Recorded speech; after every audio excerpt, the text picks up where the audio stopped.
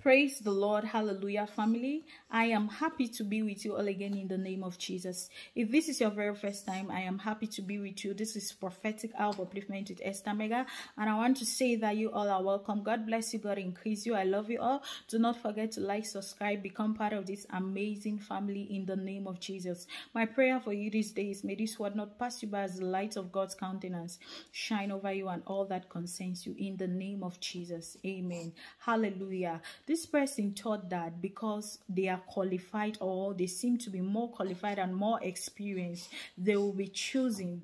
Yes, they were supposed to, but pride will not let them have their way or have access to this particular thing.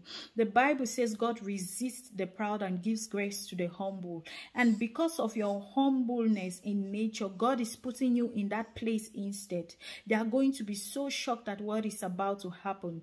It is so going to humble them and to understand that it is not about their qualification, but after qualification you need to have a good character in order to have yourself or find yourself in a good position. Hallelujah.